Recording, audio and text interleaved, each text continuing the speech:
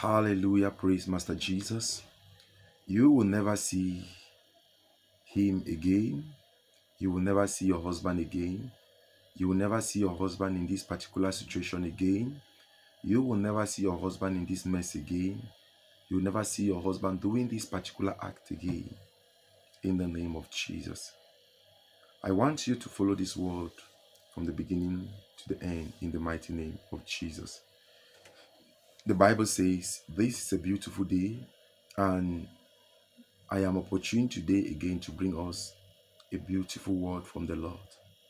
And I pray that for as many that are watching and connecting, may the Lord richly bless you, family, for in Jesus' mighty name. Do well to subscribe, do well to like, and do well to share as you are becoming part of this great and a lovely family in the name of Jesus. This particular prophetic word is a confirmation to someone. You might be watching me and you're saying, Pastor, the state of my family is damn. When I look at my family, I regret being a member of this family. The state of my job, Pastor, is hectic.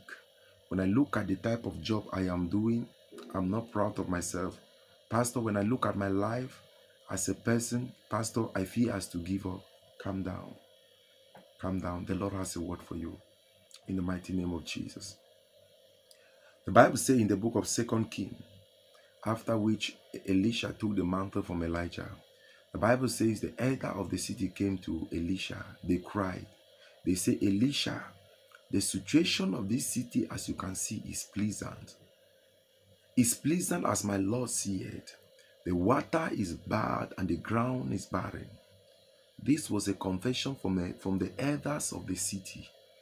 Most of the time, family, there are some certain moments in life that we need to let go our shame.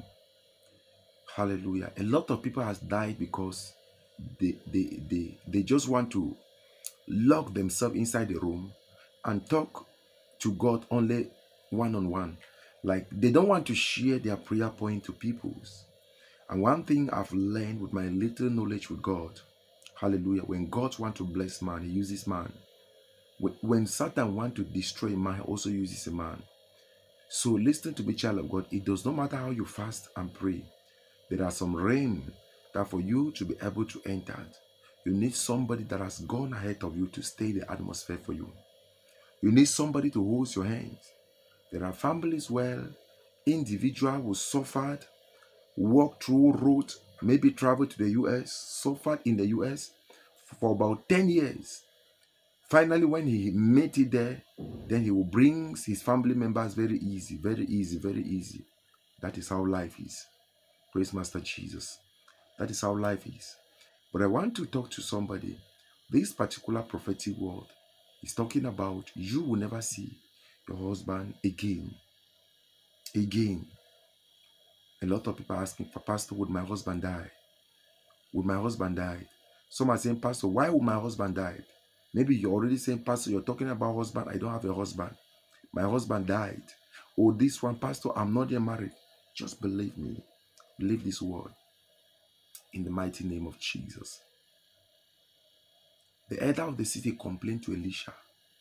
There are moments that we need to look the grace. We need to look for people that has the grace.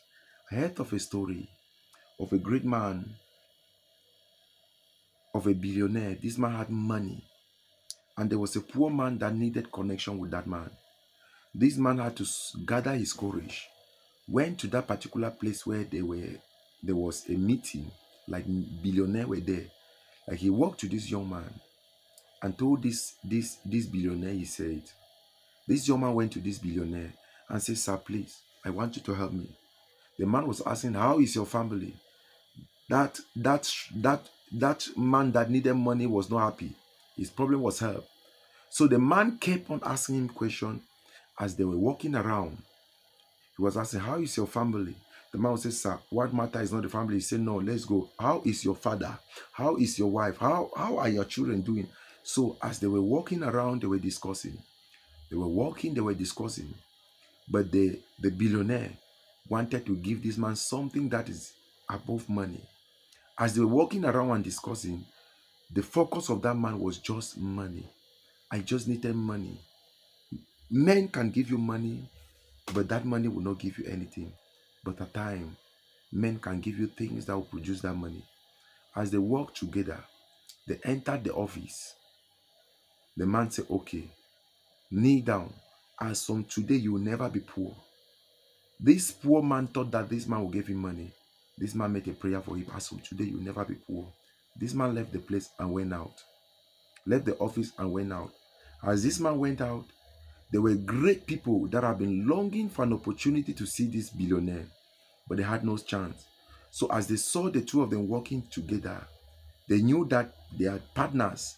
So they came to him, they were begging, please, can you connect us to this billionaire? We have a contract of billion. We want this man to help us.